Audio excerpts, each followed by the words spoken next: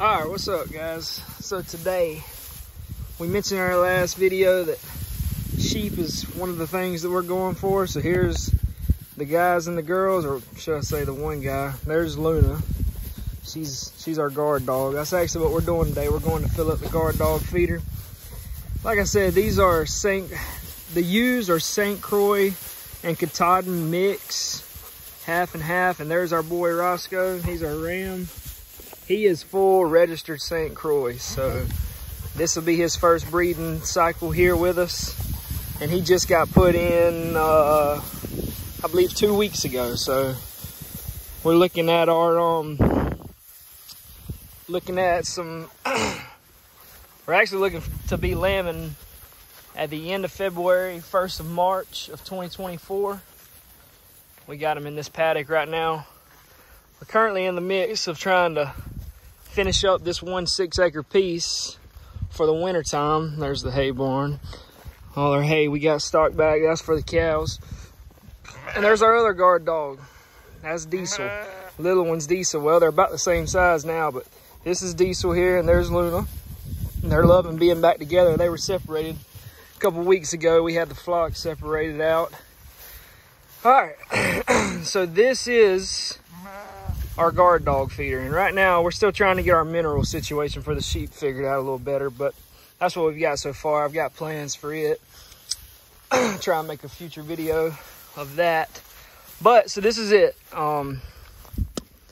This is a Greg Judy inspired guardian dog feeder. You'll hear us mention Greg Judy a bunch.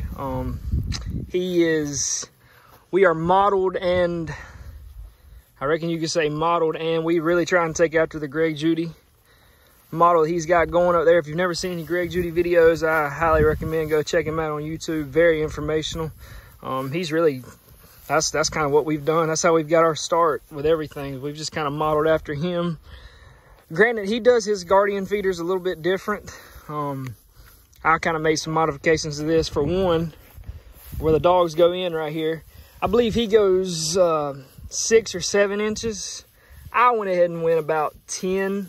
I was a little concerned on whether the dogs would be able to fit under it, but of course you can see they get in and out pretty easy. But they are empty. And today's the day. We just swung by Tractor Supply. We just feed them just the 50-pound. To be honest with you, we give them the cheapest bag we can find. Another thing that we do that Greg Judy doesn't do, we put a piece of tin on top. Over the summer, this thing can get pretty hot. As you can see, there's a door here they have to touch with their nose. It's usually they get in here and they touch it with their nose, like you're probably fixing to see Luna do. Yep, and that opens it. That can get real hot in the summer and they don't want to touch it. So we try and, for one, keeping it shaded, and another reason is to try and keep the moisture and the rain out. And this worked pretty well for us. So I'll try and make a video real quick of how we fill this thing up, and try and give you a couple more specs on it. If you want any ideas on this build, and all it is it's just cow panels, hog panels, people call them different things, that we just cut in sections and we put it on some runners. We get ready to move it from paddock to paddock. We just unhook our rope right here. We hook it to the Can-Am or the four-wheeler, and then it just pulls right along to the next paddock. Pretty nice, simple little build.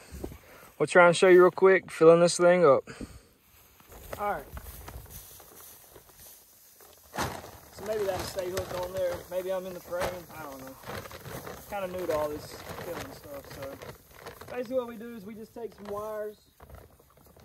We just keep that.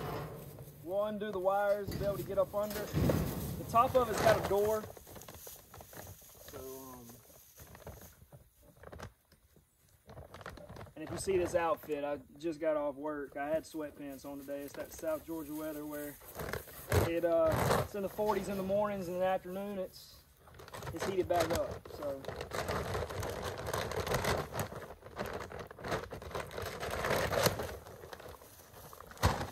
before we put the top on it, you could just lift it up. We have the top. What I usually do is I'll hold it like this right here. Open the door.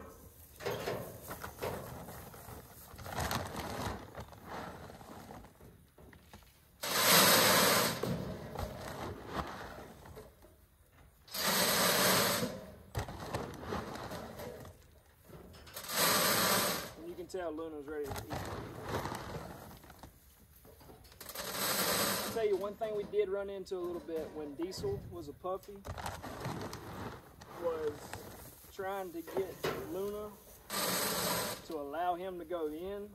And that took a little bit of time, but after a while of us just kind of encouraging it, it finally worked out. And now they'll both share it. But when it's the initial feeding time, Luna still kind of rules the roost on getting in first. So.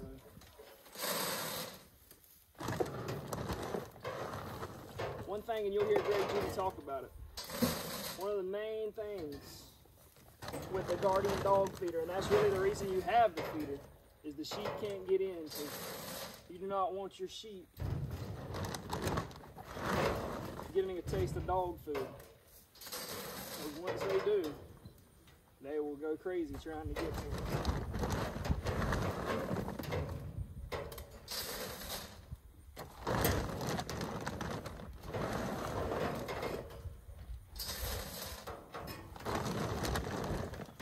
What I need to do is get like a 2x4 and leave out here to hold and prop this. And if I did, I could probably just pick the bag up like I used to, but it's just kind of how I've been doing it lately. It's another one of those mini projects that I need to get around and do.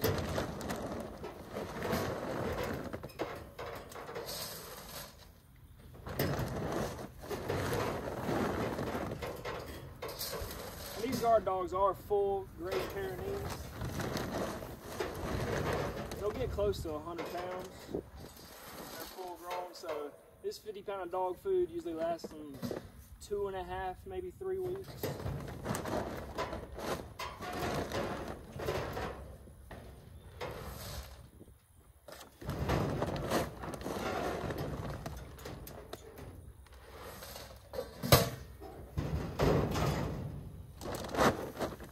And that's basically it.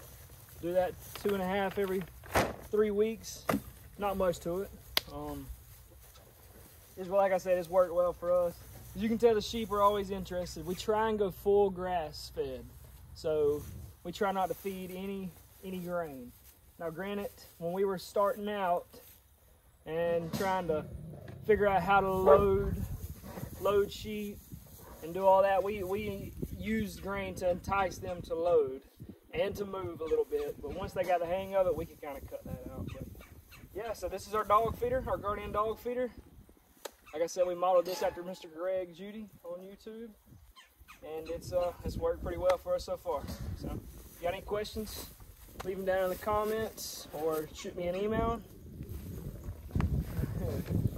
And make sure to like and subscribe.